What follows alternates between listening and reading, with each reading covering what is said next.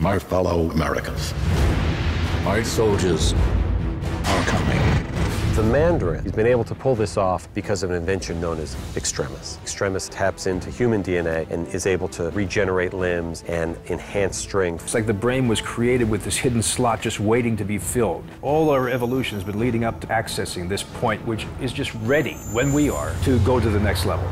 It's Nobel Prize stuff, you know, but in our world, it's Nobel Prize gone wrong. Such a frightening technology as Extremis is what activates Tony into his adventure in this movie. What are you going to do about these attacks? The Mandarin must be stopped. The whole world's gonna be watching. With the Extremis, I think there's that lack of fear, there's the lack of consequences. You can do whatever you want, you can wreck everything in here and wreck yourself, and things will continue.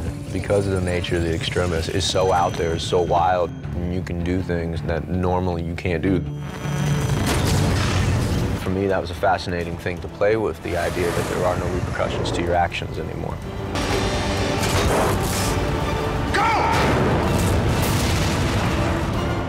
The journey of this technology is probably one of the things I'm most excited about.